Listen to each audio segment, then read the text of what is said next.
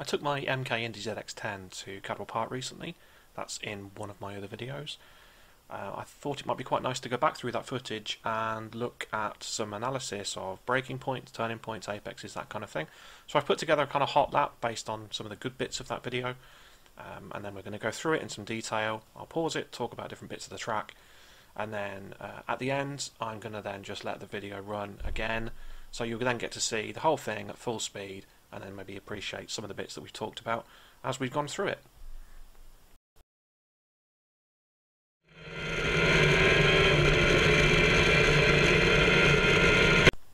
So this is the first corner, Coppice. The turning point's on the right in red and the apex is in green.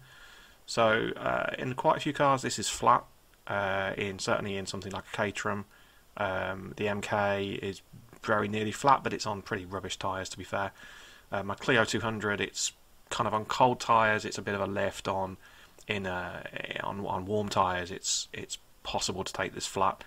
So it just depends on your particular car.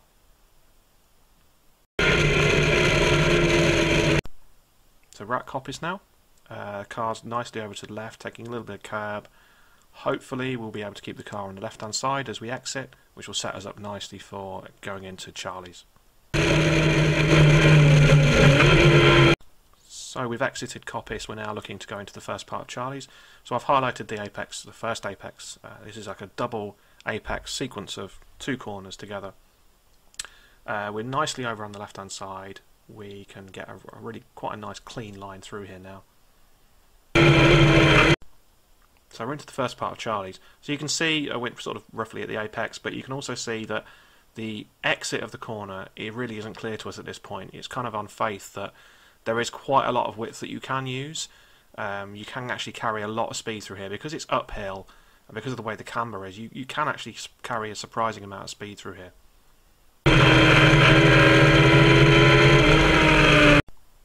So we're coming into the second part of Charlie's now. So we've used a lot of the width of the track, which is quite good. Carried quite a lot of speed through so far. We're on the left-hand side, ready to take a nice line through the second part of Charlie's onto the back straight. It's quite good to get a good exit here because you're going to carry a lot of speed onto the straight. So you can see the apex of the corner is actually in green there. Is actually quite a long way around the corner. I tend to find with this, I tend to turn in quite early and then try and hold quite a tight line and then let it run wide, but that might be different depending on your car. So we're exiting Charlie's now onto the Park Straight. So I've highlighted in red sort of roughly where I'm aiming for with the exit. It's important not to run too wide here. It's quite bumpy on the exit. The curb on the exit is quite rough. There's some kind of grasscrete on the outside. You really don't want to be there. It would be quite easy, especially if it was wet, to make quite a mess of it. So you want to sort of use the width of the track, but no more at this point.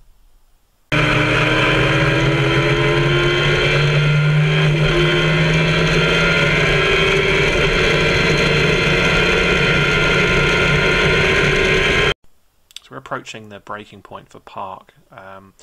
Now, depending on your car, depends, obviously how late you can brake. If you've got a big, heavy, powerful car, you're going to be carrying a lot of speed. You've got a lot of mass to slow down. You're going to need to brake fairly early. In the MK, we can brake quite late. I'm normally in a kit car like a Caterham or something like that, braking around the 100 meter board. So we're just approaching a 300 meter board at the moment. So we've got quite a long way to go. I'm still hard on the throttle at this point. In some cars, you'd be really thinking about braking at this point. So you'll just have to sort of figure out where your braking point is depending on your own car.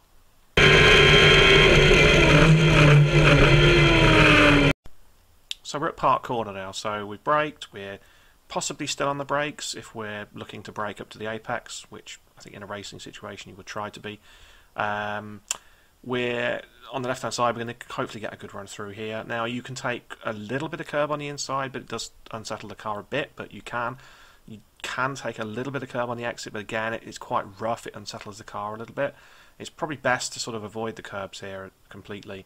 There's only really one line through this corner, and it's a corner that I never really feel like I've got right, even though it probably doesn't look too bad.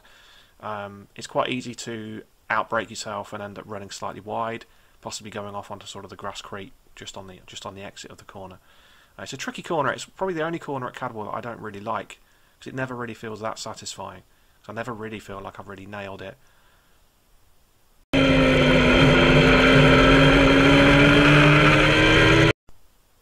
coming up to Chris Curve now, so I'm normally going from third to fourth in most cars at this point. I tend to find if I can go in third, but I end up shifting up to fourth at a point where I don't really want to be changing gear. And I tend to find in third, either in a front-wheel drive car, it's pulling the car wide. In a rear-wheel drive car, it's making it a little bit, it's getting the back end being a bit too playful. I tend to find fourth gear, slightly lower revs. It gives you a nice stable entry into the corner, and you can then start building up speed as you go around Chris Curve.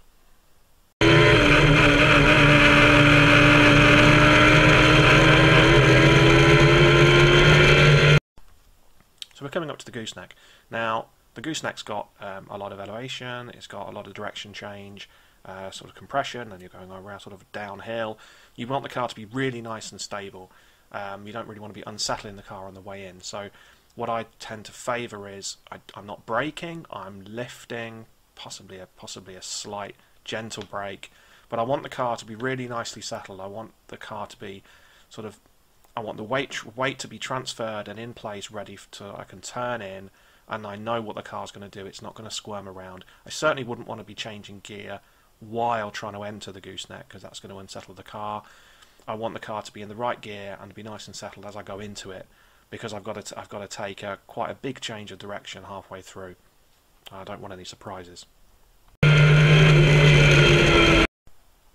So hopefully at this point we've got our speed right, the car's feeling nice and balanced, and we can start to think about turning in towards the apex. So we've got ourselves into a nice position with the first part of the gooseneck. So we've got a nice entry, the car's not been moving around, we're on the apex of the right-hander. Now you can't see the apex of the left-hand part, and you can't see anything of the exit. You're kind of aiming for where I've highlighted.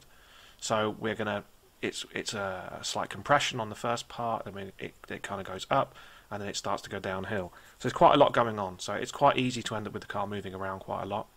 Now you really don't want to be going off on the exit of the gooseneck. There's some runoff, but there's also some barriers, and if the grass is wet, you're just going to keep sliding.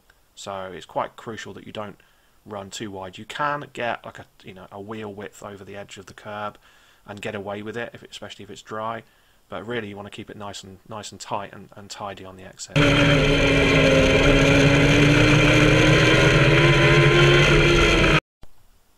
So we're coming down to Mansfield now. So this is downhill, braking on the right hand side, aiming for the apex. It's a nice feeling when you get Mansfield right. I don't really know quite why. It has quite a lot of space on the exit. You can potentially get on the power quite early. It just has quite a nice feel about it, Mansfield, in the same way that I really don't like Park for some unknown reason. I really like Mansfield. I don't know whether it's the downhill braking or just the sort of feeling you get when you get it just right. Just has quite a nice feel. So braking on the right hand side, a nice gentle turn in, try and get on the power early, and run wide, open the steering up to take advantage of the fact that there's quite a lot of exit.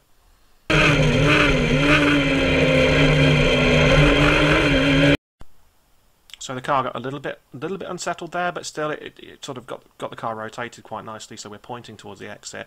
And you can see what I meant, that there's quite a lot of space on the exit for you to, if you need to, for you to open the steering up and let it run slightly wide.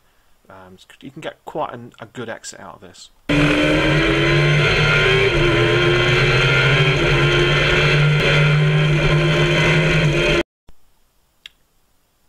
Coming up to the mountain now, so the entry to the mountain, it's a left-hander, so we're going to want to try and be on the right-hand side of the circuit heading in. So you can see I've highlighted where the sort of entry point is into the mountain, whereas we're on the left-hand side of the track at the minute. Now, what I tend to find is I end up braking. I'm braking in a straight line, but I'm braking sort of diagonally across the circuit. I'm aiming for the right-hand side of the circuit, but I'm starting to brake just as we go under the new pedestrian bridge there. Heading towards the right hand side.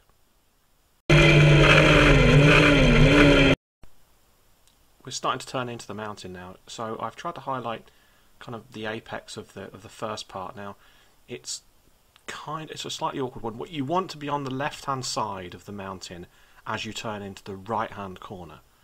So you want to maximise your run through the right hand side. So you're effectively kind of sacrificing the first part, the left-hander, to give you the best track position for getting the best exit out of the mountain up the hill. So it's crucial that you, as you go around the left-hander on the way into the mountain, that you get the car over to the left-hand side before you make that right-hand turn. So you can use quite a lot of curb as well. Even in the Indy, I could hold a tight line around the left-hander with the left of the car over the curbs, to try and get it as far into the left as possible, to try and then straight line the right-hander as much as possible to get a good run up the mountain uphill.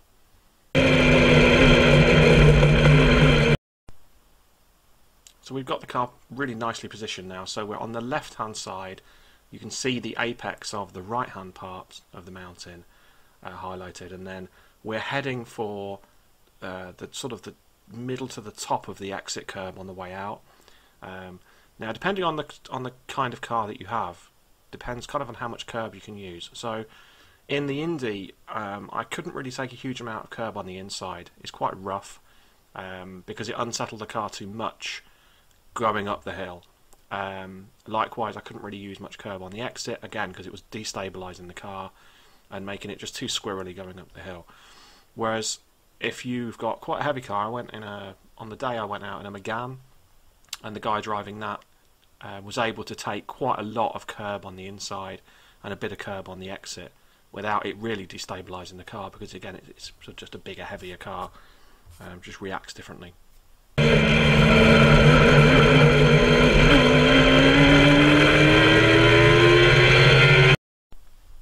We're coming up to Hall Bends now. Now Hall Bends is a sequence of 4 corners, so it goes right, then left, then right, then left, and then there's a right-hand hairpin at the end. So the crucial thing really about Hall Bends is making sure that when you get to the hairpin that you are nicely arriving at the hairpin, braking in a sort of almost a straight line, and ready to get a good exit from the hairpin. That's kind of the most important bit. So Hall Bends, what I tend to find is going into it, I try to treat the right-hander on the way in as if it isn't there. I try to treat that as just almost as part of the braking area for the left-hander that follows, and that's the one that I'm really interested in. So if you watch what happens, I tend to start braking as I'm arriving at the right-hander, but I'm not really braking for the right-hander, I'm braking for the left-hander, getting the car ready to take that next step.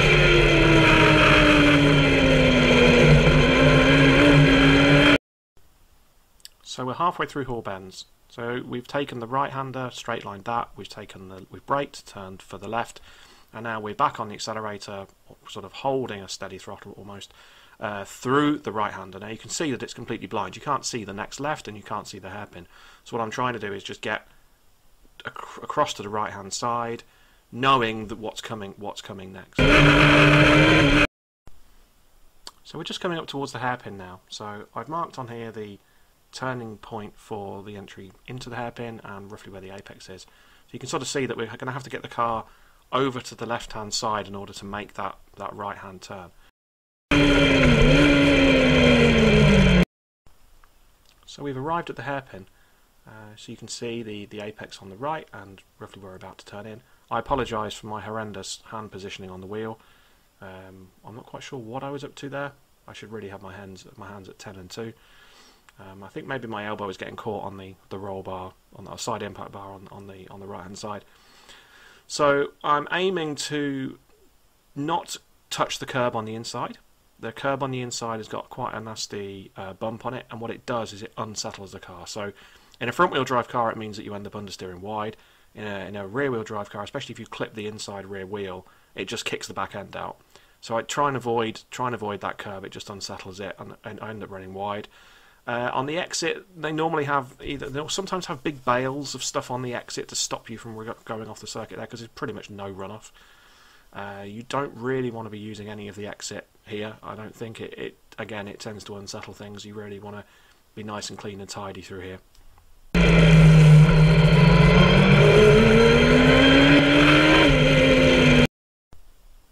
So we're just approaching Barn now. I've changed up to third just before entering Barn. I found if I left it in second gear I would end up changing up or short shifting halfway round the corner, because when I tried to get on the power in second, well, first of all, it was putting sort of unnecessary stress on the car, making it a little bit unsettled. It was just a lot smoother, simpler, and just felt better being in third gear all the way through here. A bit like earlier on with Chris Curve, I'd change up to fourth before entering the corner. Even though at that point that was probably a little bit too high a gear, it paid off later by making the rest of the corner much simpler and the car much more settled.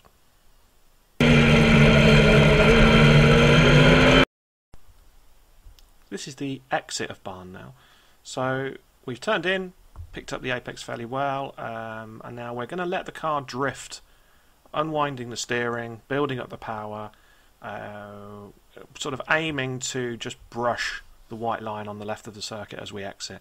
It's very easy to run off. There's been plenty of times I've seen people go off at Barn, carrying too much speed in, especially in the wet, because what happens is, because it's under trees, it doesn't really dry out that much. If you're on a day where it's sort of rained a bit and then the sun comes out, it's always wet at Barn because it just doesn't dry out very quickly because of the trees overhanging.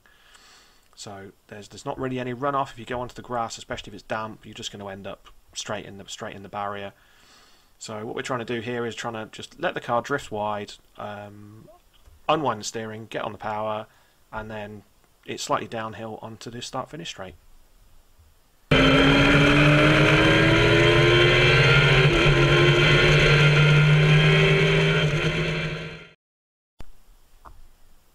Okay, so that's a full lap in detail. That's been really interesting for me to do. I don't really ever look back at my own driving in such a fine level of detail. I hope somebody finds it useful. So what I'm going to do now is play the whole lap, so it'll be the same lap as what I've just been through in detail, but run at full speed without me talking over it or pausing it every 5 seconds.